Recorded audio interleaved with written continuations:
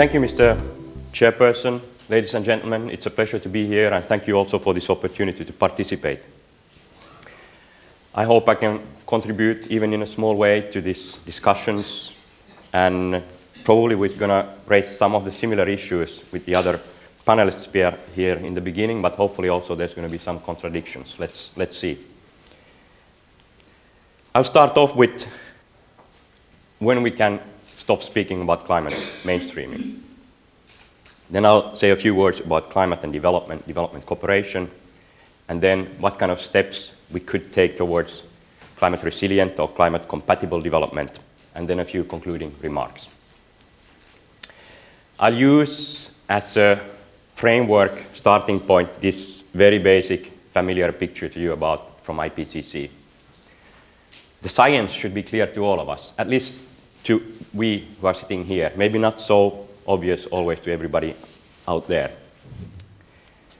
And the question is, why is there such a huge mismatch between this climate science and the things around it? Partly, I would say that if you look at the investment, for instance, into fossil fuels today, or the fossil fuel subsidies, it's crazy to note that almost half of all the already available fossil fuel stocks cannot be or shouldn't be used if we want to stay at the 2-degree objective. So still the markets say invest into these fossil fuels. There is a huge mismatch. There is a huge mismatch in how we build our cities, where we build them, how we build them, how we invest in agriculture and forestry, how we consume, what kind of food, how as consumers we behave. This huge mismatch, where does it come from? I try to point out a couple points, and then in the end, I dare to say maybe propose some solutions or pathways forward. I would say that one part of the problem is actually comes from science within science. And it's very much, I would say, a question of how the scientific community communicates about issues. They should be capable of communicating much better of certain things. And there is positive development. We can see this picture here. There is more work on probabilities and uncertainties, yes, and there are better scenario work and so forth. And there are many things that are happening, but there is a problem within the scientific community and how it communicates about things. And then there is the other thing around it. There is the problem of how the societies react, how we manage this information. It's about transformation very much. How we look at the costs and benefits and so forth. So what does this mean for development, this climate change and also the mismatch? We already know that the impacts are here. And they are felt worst by the people who are least prepared. And we know already what the future will look like if we don't do anything. We are already committed to a certain amount of temperature increases, and there is plenty of information explaining us where we are going if we don't do anything, and even if we do something. What is positive that there is now increasing information also about the costs and benefits of action and inaction. I am by education an economist, haven't worked on that area much, but a little bit ashamed of how little the economists have contributed to solve these problems. Now we're beginning to have different kinds of economic assessments, various assessments to look at what does it mean if we don't act today. And this is one of the most recent ones that I have picked up. And it's interesting to know that we see this high bar going of no action. And actually, if we start mitigating, the costs are already below it today. And going to the end of the century, we're looking at maybe close to 10% of global overall GDP. What about then the financial flows? How are they flowing? Do they reflect this information in any way? Here just a few examples. Of course, global fossil fuel subsidies, they've been lots in the news and media. G20 is trying to do things about it. Rio +20 looked at these issues, but actually is something happening. It's a huge challenge to start removing these detrimental subsidies. And then we look at global official development assistance, the size of it, and to the right completely we have this climate finance bar, really small and not even close to what should be the level of it, according to scientific information or even according to the pledges and commitments that have been made in climate negotiations. Of course, this is not the whole picture. Outside of this, there is lots of things happening, lots of financial flows, lots of investments. For instance, if we look at the carbon markets, despite the financial crisis last year, actually the carbon markets were over 170 billion USD. Big part of it is European market, and then we have the CER market also, that is now in a rather bad state. So things are happening outside, but this gives some kind of indication that there is a big mismatch. Is something already then happening? Yes, some development partners are waking up. The first steps, what I have seen, is that they start to look at their own portfolios. How is climate change impacting? Here, the picture is not that clear, but on the left-hand side, you see the total flows, aid flows in millions of USD, and the red bar shows what part might be at risk due to climate change. It could be bridges, it could be livelihoods projects, it could be different kinds of approaches, different kinds of projects. But anyway, there is considerable risk already within the portfolios.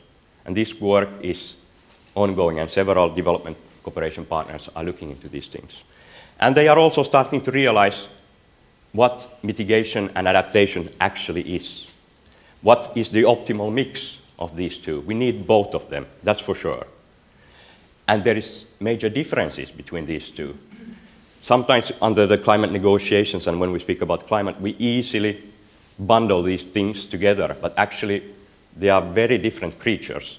And sometimes it's much more useful to look at mitigation and, of course, energy poverty and those kinds of issues together, and adaptation together with health issues and education and so. So it's not always these two together that are the best fit when we speak about development in general. This is an interesting picture. I'm probably stealing some of, actually everything I have stolen.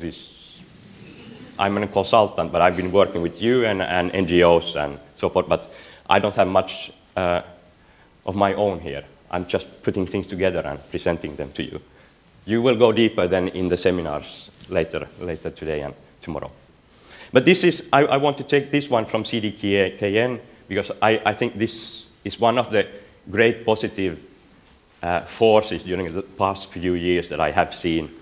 It's funded by UK government and then also by the Dutch, I think. And they are really doing hard work to try to describe what kind of approaches and tools do we need that we can get towards this climate compatible or resilient development. And in the center, we have this. It's well-being, sustainable, green, inclusive growth. And adaptation and mitigation, we have to bring them to that core. It's not about climate change, it's about development.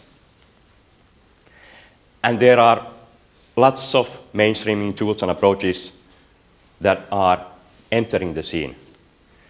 From multilateral actors, there are portals of information, from bilateral actors. These are just a few of them, but there are several governments. The German government, of course, the Danish government is doing lots of work, the Dutch government, UK government. There's lots of work. Even the Finnish government is doing work on these issues. But there's still lots of work to be done. And also outside these, it's good to remember that the private sector is also doing things. It's very much working on climate risks as well. So that can be a force to be harnessed as well. They are, of course, doing it for risk management, but they are also looking for business opportunities, be it in disaster risk reduction or adaptation. And it's then also traditional CSR, corporate social responsibility things that they are working on. So then, a few concluding remarks. what kind of pathways forward could there be? I see, well, these are my own. Everything else is stolen, more or less. But I think there is an obvious need for the scientific community to do things better. In particular, communicate better about the results. Be a little bit braver and bolder also sometimes. There are uncertainties. There are multiple interconnections, yes. But we take decisions in the societies every day within uncertainties, lots of uncertainties. And we shouldn't hide behind those uncertainties. It's true everywhere on the planet. And I see this climate risk approach, speaking about climate risks, as one positive approach forward. I've seen pictures of a climate roulette where you see more or less the probabilities of today, how we are playing the game. Today, maybe we have a 20–30% with this business as usual development to remain under a temperature increase of 2 degrees. And we need ways to communicate about these risks better to politicians, decision makers, to the business, private sector, but also then we need to communicate to the public. Because unless the public is aware and interested, there is not a pushing factor so that the politicians and businesses really start to act. There are forerunners, of course, but we need to have a big change in which direction the ship is going. And then there is a need for economy-wide approaches. Too often, it's been an environmental issue. It's not about environment, it's about development. And it's positive to see that the costs and benefits, now there starts to be fleshy around these bones and various assessments about the costs and benefits of action and inaction. And we need more of it, and we need it on national level and on local level. And we need also information about the benefits, co-benefits, and synergies between climate measures. Adaptation, mitigation, yes, there are synergies, for instance, in the agriculture, forestry sector. They are evident. But in some cases, there aren't. Sometimes, some cases, there are trade-offs. Sometimes trade-offs between one mitigation measure and another mitigation measure, and sometimes between mitigation and adaptation measures. And also, I would like to point out that the uncertainty can be, in some cases, handled by so-called low regrets or no regret solutions. But we have to be careful when we speak about those because they let us understand that we can continue as usual and then just start doing these low regrets and no regrets. Yes, we have to do them, but in addition, we have to commit to bigger changes, to transformations, or sometimes let's call them revolutions in societies, how they are built. And as I pointed out, there are already a number, every day there's popping up new climate mainstreaming approaches and tools. And we just have to start using them, put our mind to them, start training, and start using them. And one important aspect in them is that you have to clearly define the responsibilities, who is doing what, if you want to make mainstreaming happen. What's happening in the headquarters, what's happening locally, regionally, what's happening on the ground. And my last point is that what do the development cooperation partners have to do? At least put your own houses into order. Make sure that your input is climate screened, proved. And even if it's a small fraction of the financial flows in the world, ODA and climate finance still today, the partners, ODA partners, have the possibility to critically influence the enabling environment, where then businesses and other actors hopefully will work towards climate resilient, climate compatible welfare improvements, sustainable development, whatever you want to call it. Thank you for your time.